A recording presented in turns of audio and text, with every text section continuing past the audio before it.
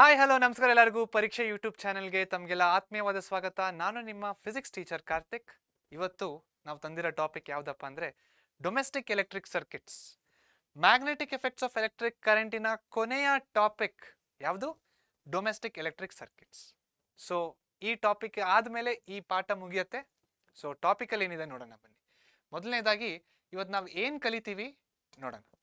What will you learn today? ಮೊದಲನೇದಾಗಿ wires used in domestic electric circuits, ಯಾವ ಥರ wires use ಮಾಡ್ತಾರೆ, ಅದಕ್ಕೆ ಏನೇನು ಕಲರ್ಸ್ ಕೊಟ್ಟಿದ್ದಾರೆ, ಯಾವ ಕಲರ್ ಅಂದರೆ ಏನು ತಿಳ್ಕೊಳ್ಳೋಣ. ಅದ್ರ ಬಗ್ಗೆ ಡೊಮೆಸ್ಟಿಕ್ ಎಲೆಕ್ಟ್ರಿಕ್ ಸರ್ಕಿಟ್ಸ್ ಬಗ್ಗೆ ತಿಳ್ಕೊಳ್ಳೋಣ. ಯಾವ ಥರದ ಸರ್ಕಿಟ್ಸ್ ಇರ್ತವೆ, ಹೆಂಗೆ ಅದನ್ನು ನಾವು ಗುರುತಿಸಬೇಕು ಅದು ಕೂಡ ನೋಡೋಣ. ಕೊನೆಯದಾಗಿ ಎಲೆಕ್ಟ್ರಿಕ್ ಫ್ಯೂಸ್ ಇನ್ನ ಬಗ್ಗೆ ಕೂಡ ತಿಳ್ಕೊಳ್ಳೋಣ. ಸೊ ಫಸ್ಟ್ ಯಾವ್ದ್ರಲ್ಲಿ ಸ್ಟಾರ್ಟ್ ಮಾಡೋಣ? Domestic wires use in domestic electric circuits. So ನಮ್ಮ ಮನೆಗಳಲ್ಲಿ ವೈರ್ಸ್ನ ಯೂಸ್ ಮಾಡ್ತೀವಿ, ಅದಕ್ಕೆ ಎಲೆಕ್ಟ್ರಿಸಿಟಿ ಸಪ್ಲೈ ಆಗ್ತಾ ಇರೋದು. ಟಿ ವಿ ಓಡುತ್ತೆ, ಫ್ರಿಡ್ಜ್ ಓಡುತ್ತೆ, ವಾಷಿಂಗ್ ಮಷಿನ್ ಓಡುತ್ತೆ, ಫ್ಯಾನ್ ಓಡುತ್ತೆ, ಎಲ್ಲ ಓಡುತ್ತೆ. ಹೆಂಗೆ ಓಡುತ್ತೆ? ಎಲೆಕ್ಟ್ರಿಕ್ ಕರೆಂಟಿಂದ. ಯಾವ್ದು ಕ್ಯಾರಿ ಮಾಡ್ತಾ ಇರೋದು? ಅದು ಎಲೆಕ್ಟ್ರಿಕ್ ವೈರ್ಸ್. ಯಾವ ಥರದ ವೈರ್ಸ್ಗಳು ಇರ್ತಾವೆ? ಮತ್ತೆ ಮೊದಲನೇದಾಗಿ 3 ಡಿಫ್ರೆಂಟ್ ಟೈಪ್ಸ್ ಆಫ್ ವೈರ್ಸ್ ಇರ್ತವೆ. Okay, electric domestic ಸರ್ಕಿಟ್ಸಲ್ಲಿ 3 different types of wires ಇರ್ತವೆ. ಮೊದಲನೇ ಕಲರ್ ಯಾವುದಪ್ಪ ಅಂದರೆ ಲೈವ್ ವೈರ್, ಅಥವಾ ಅದಕ್ಕೆ ನಾವು ರೆಡ್ ಕಲರಿಂದ ಗುರುತಿಸ್ತೀವಿ. ಈ ಲೈವ್ ವೈರ್ ತುಂಬ ಡೇಂಜರ್ ಆಗಿರುತ್ತೆ, ಯಾಕಂದರೆ ಹೈ ಪೊಟೆನ್ಷಿಯಲ್ ಎಲೆಕ್ಟ್ರಿಸಿಟಿ ಕರೆಂಟ್ನ ಕ್ಯಾರಿ ಮಾಡ್ತಾ ಇರುತ್ತೆ. ಮುಟ್ಟಿದ್ರೆ ಶಾಕ್ ಹೊಡೆಯುತ್ತೆ ಖಂಡಿತವಾಗ್ಲು. Okay, red colour. ನೆಕ್ಸ್ಟ್ ಯಾವುದು? ನ್ಯೂಟ್ರಲ್ ವೈರ್ ಅಂದರೆ black colour.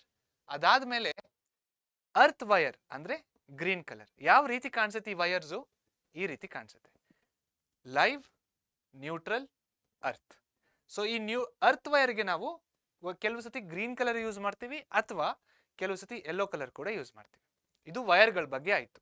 Okay, next types of domestic electric circuits. So ಯಾವ್ಯಾವ ರೀತಿಯ ಸರ್ಕಿಟ್ಗಳು ಇರ್ತವೆ ನಮ್ಮ ಮನೆಯಲ್ಲಿ? 2 ರೀತಿಯ ಸರ್ಕಿಟ್ಗಳು ಇರ್ತವೆ. ಹೆಂಗೆ ಅದನ್ನು ಗುರುತಿಸೋದು? ಆ ಸಾಕೆಟ್ಗಳನ್ನ ನೋಡ್ಬಿಟ್ಟು ಗುರುತಿಸ್ಬೋದು. ಯಾವ ರೀತಿ ಇರುತ್ತೆ ಸಾಕೆಟ್ಗಳು? ಅಕಸ್ಮಾತ್ ಸಾಕೆಟ್ ಈ ರೀತಿ ಇದ್ರೆ, ಓಕೆ, ಇದಕ್ಕೆ ನಾವೇನಂತ ಕರಿತೀವಿ? 15 ಆಂಪಿಯರ್ಸ್ ಕರೆಂಟ್ ರೇಟಿಂಗ್ ಅಂತ ಕರಿತೀವಿ. ಅಂದರೆ ಜಾಸ್ತಿ ಎಲೆಕ್ಟ್ರಿಕ್ ಸರ್ಕಿಟ್, ಅಂದರೆ ಜಾಸ್ತಿ ಎಲೆಕ್ಟ್ರಿಸಿಟಿ ಪವರ್ ಇರುತ್ತೆ ಇದರಲ್ಲಿ. ಓಕೆ, ನೆಕ್ಸ್ಟು ಅಕಸ್ಮಾತ್ ಎಲೆಕ್ಟ್ರಿಕ್ ಸಾಕೆಟ್ ಈ ರೀತಿ ಕಾಣಿಸಿದ್ರೆ, ಇದು 15 ಆಂಪಿಯರ್ಸ್ ಅಲ್ವಾ, ಇದು ಎಷ್ಟು ಆಂಪಿಯರ್ಸ್ ಇರುತ್ತೆ? 5 ಆಂಪಿಯರ್ಸ್ ಇರುತ್ತೆ. ಇದು ಸ್ವಲ್ಪ ಕಡಿಮೆ. ಇದು ಯಾವುದಕ್ಕೆ ಯೂಸ್ ಮಾಡ್ತಾರೆ? ವಾಷಿಂಗ್ ಮಷಿನ್ಗೆ ಯೂಸ್ ಮಾಡ್ತಾರೆ, ಎಲೆಕ್ಟ್ರಿಕ್ ಹೀಟರ್ಸ್ಗೆ ಯೂಸ್ ಮಾಡ್ತಾರೆ. ಯಾವುದಕ್ಕೆ ಜಾಸ್ತಿ ಎಲೆಕ್ಟ್ರಿಸಿಟಿ ಬೇಕಾಗುತ್ತೋ ಅಲ್ಲೆಲ್ಲ ಇದನ್ನು ಯೂಸ್ ಮಾಡ್ತಾರೆ. ಡೊಮೆಸ್ಟಿಕ್ ಪರ್ಪಸ್ ಅಂದರೆ ಚಾರ್ಜಿಂಗಿಗೆ ಮತ್ತು ಬೇರೆ ಹೇರ್ ಡ್ರೈಯರ್ಗೆ, ಅದಕ್ಕೆಲ್ಲ ಯಾವ್ದು ಯೂಸ್ ಮಾಡ್ತಾರೆ? ಇದನ್ನು ಯೂಸ್ ಮಾಡ್ತಾರೆ. ಸೊ ಇದು ಟೈಪ್ಸ್ ಆಫ್ ಎಲೆಕ್ಟ್ರಿಕ್ ಸರ್ಕಿಟ್ಸ್. ಹಿಂದೆ ನೋಡಿದ್ದು types of electric wires. So next earthing. ಇಲ್ಲೇನಿದೆ earthing ಕೆಳಗಡೆ? Earth wire is connected to a metal plate deep in the earth near the house. So 3 socket ಇತ್ತಲ್ವಾ ಈ ರೀತಿ, 1 2 3. ಈ ಮೇಲ್ಗಡೆ ಇರೋ ಸಾಕೆಟು ಡೈರೆಕ್ಟಾಗಿ ಎಲ್ಲಿ ಕನೆಕ್ಟ್ ಆಗಿರುತ್ತೆ? ಒಂದು ಪ್ಲೇಟಿಗೆ ಕನೆಕ್ಟ್ ಆಗಿರುತ್ತೆ. ಆ ಪ್ಲೇಟಲ್ಲಿ ಇರುತ್ತೆ ನಮ್ಮ ಮನೆಯ ಹತ್ತಿರ, ಅರ್ತಿನ ಒಳಗಡೆ ಇರುತ್ತೆ ಆ ಪ್ಲೇಟು. ಯಾಕೆ ಅಂದರೆ ಅದಕ್ಕೆ ಲೋ ರೆಸಿಸ್ಟೆನ್ಸ್ ಪಾತ್ ಇರುತ್ತೆ. ಮತ್ತು ಲೈವ್ ವೈರು ಮತ್ತು ನ್ಯೂಟ್ರಲ್ ವೈರು, ಇವೆರಡು ವೈರ್ಗಳ ಮಧ್ಯದಲ್ಲಿರುವ ಪೊಟೆನ್ಷಿಯಲ್ ಡಿಫ್ರೆನ್ಸ್ ಎಷ್ಟು ಅಂದರೆ 220 ವೋಲ್ಟ್ಸ್. ಜ್ಞಾಪಕ ಇಟ್ಕೊಳ್ಳಿ, ಇದನ್ನ MCQ ಕೇಳೋ ಚಾನ್ಸಸ್ ಜಾಸ್ತಿ ಇರುತ್ತೆ. Okay, next safety measure for ಅಪ್ಲಿಯನ್ಸಸ್ that have A metallic body. So ಈ ಅರ್ಥಿಂಗ್ ಯಾವ್ದ್ಯಾವ್ದಕ್ಕೆಲ್ಲ ಕೊಡ್ತಾರೆ? ಯಾವ್ಯಾವ ಎಲೆಕ್ಟ್ರಿಕಲ್ ಅಪ್ಲಯನ್ಸಸ್ಸು ಮೆಟಾಲಿಕ್ ಬಾಡಿನ ಹೊಂದಿರುತ್ತೋ ಆ ಅಪ್ಲಯನ್ಸಸ್ಗೆಲ್ಲ ನಾವೇನು ಕೊಡ್ತೀವಿ? ಅರ್ಥಿಂಗ್ನ ಕೊಡ್ತೀವಿ. ಯಾಕಂದರೆ ಮೆಟಾಲಿಕ್ ಬಾಡಿ ಅಲ್ವಾ, ಎಲೆಕ್ಟ್ರಿಕ್ ಶಾಕ್ ಹೊಡೆಯೋ ಚಾನ್ಸಸ್ ಜಾಸ್ತಿ ಇರುತ್ತೆ. ಸೊ ಅದಕ್ಕೆ ಏನು ಮಾಡ್ತೀವಿ ನಾವು? ಅರ್ಥಿಂಗ್ ಕೊಡ್ತೀವಿ. ಅದಕ್ಕೆ ಯಾವಾಗ ಅರ್ಥಿಂಗ್ ಕೊಡ್ತೀವೋ ರೆಸಿಸ್ಟೆನ್ಸ್ ಅದು ಜಾಸ್ತಿ ತುಂಬ ಕಡಿಮೆ ಇರುತ್ತೆ ಅರ್ಥಿಂಗಿಗೆ, ಅವಾಗ ಎಲೆಕ್ಟ್ರಿಸಿಟಿ ಜಾಸ್ತಿ ಅಲ್ಲಿಗೆ ಹೋಗುತ್ತೆ, ನಮಗೆ ಏನು ಹಾನಿ ಆಗೋದಿಲ್ಲ. Okay, the metallic body is connected to the earth wire which produce low resistance conducting path for the current. ಅದೇ ನಾನು ಕೂಡ ಹೇಳಿದ್ದೀನಿ. Ensures that there is no leakage of current to the metallic body of the appliances and keeps it's potential to that of earth so that the user may not get severe electric shock. So ಇವಾಗ metallic body ಹೊಂದಿರುವಂಥ ಅಪ್ಲಯನ್ಸಸ್ಗೆ ನಾವು earthing ಕೊಡ್ತೀವಿ. ಯಾಕಂದರೆ ಯಾವಾಗ ನಾವು ಅದಕ್ಕೆ earthing ಕೊಟ್ಟರೆ ಏನಾಗುತ್ತೆ? ಅರ್ಥಿಂಗಿನ ಪೊಟೆನ್ಷಿಯಲ್ ಏನಿರುತ್ತೋ ಅದೇ ಪೊಟೆನ್ಷಿಯಲ್ನ ಮೆಟಾಲಿಕ್ ಬಾಡಿಗೆ ಬರುತ್ತೆ. ಸೊ ಯಾವಾಗ ಆ 2 ಪೊಟೆನ್ಷಿಯಲ್ ಸೇಮ್ ಇರುತ್ತೋ ನಾವು ಯೂಸರ್ಸ್ಗೆ ನಾವು ಅದನ್ನು ಮುಟ್ಟಾಗ ಏನಾಗುತ್ತೆ? ನಮಗೆ ಸಿವಿಯರ್ ಎಲೆಕ್ಟ್ರಿಕ್ ಶಾಕ್ ಹೊಡೆಯೋದಿಲ್ಲ.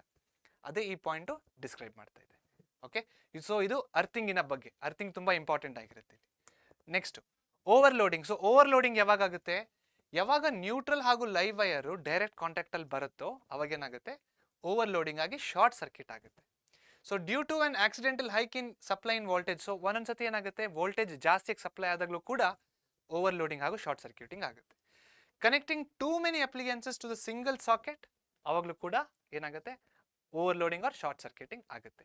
ಸೊ ಇದರಿಂದ ನಾವು ಬಚಾವ್ ಆಗಬೇಕಂದ್ರೆ ಏನು ಮಾಡಬೇಕು, ನಮ್ಮ ಸರ್ಕ್ಯೂಟಲ್ಲಿ ನಾವು ಫ್ಯೂಸ್ನ ಇಂಡ್ಯೂಸ್ ಮಾಡಬೇಕು. Next fuse. ಸೊ ಫ್ಯೂಸಿನ ಫಂಕ್ಷನ್ ಬಗ್ಗೆ ಅರ್ಥ ಮಾಡ್ಕೊಳ್ಳೋಣ. ಇಲ್ಲಿ ನೋಡಿ, ಫ್ಯೂಸ್ ಅಂದ್ರೆ ಏನಂತ ತಿಳ್ಕೊಳ್ಳೋಕ್ಕಿಂತ ಮುಂಚೆ ಫ್ಯೂಸ್ ಯಾವ ರೀತಿ ಕೆಲಸ ಮಾಡುತ್ತೆ ಅಂತ ನೋಡೋಣ. ಇಲ್ಲೇನಿದೆ ಇವಾಗ ಲೈವ್ ವೈರ್ ಹಾಗೂ ನ್ಯೂಟ್ರಲ್ ವೈರ್ ಇದೆ. ಒಂದೊಂದ್ಸತಿ ಏನಾಗುತ್ತೆ, ವೋಲ್ಟೇಜ್ ಜಾಸ್ತಿ ಸಪ್ಲೈ ಆದರೆ ಅಥವಾ ಇವೆರಡು ಕಾಂಟ್ಯಾಕ್ಟ್ಗೆ ಬಂದಾಗ ಏನಾಗುತ್ತೆ, ಎಲೆಕ್ಟ್ರಿಸಿಟಿ ಜಾಸ್ತಿ ಆಗುತ್ತೆ.